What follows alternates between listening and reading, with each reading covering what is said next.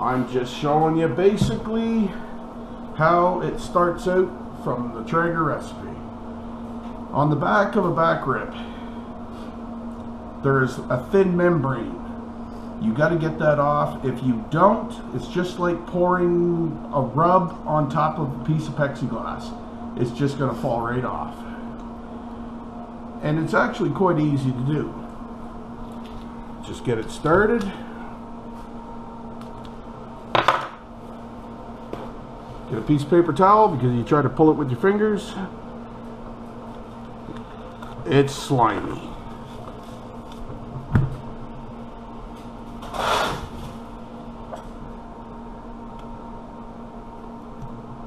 It's about the worst part.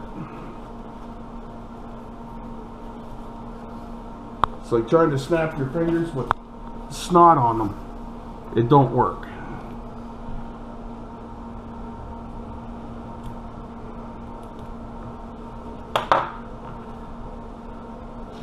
Just peel it off. There you go. The membrane is now off. As far as your rubs, anything you want to use, go ahead.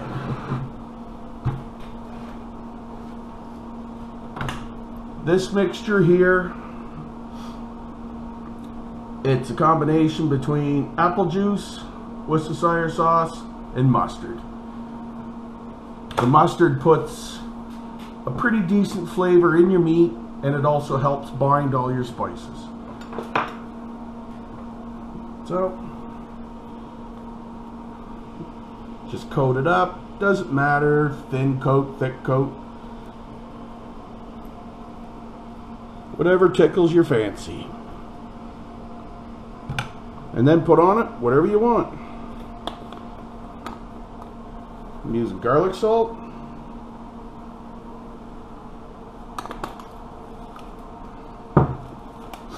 This is a maple barbecue rub.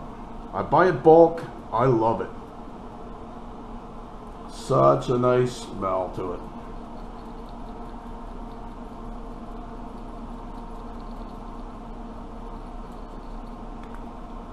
You can't really put too much. This is paprika. Paprika will give you a dark flavor on your meat. I can almost hear you already. No, it doesn't. You don't know what you're talking about. Again, everyone has their own system, their own way to do it. Then just do the same thing to your top side.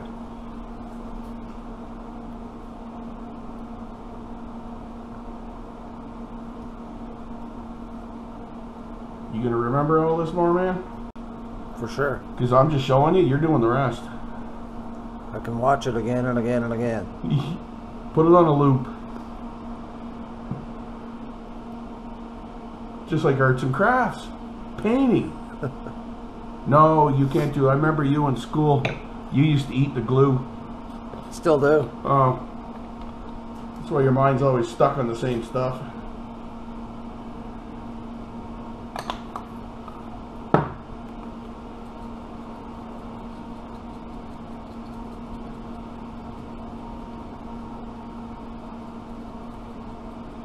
You do that with such finesse and flair.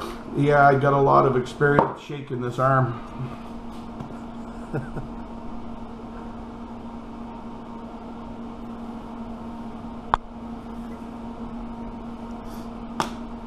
That's all there is to it.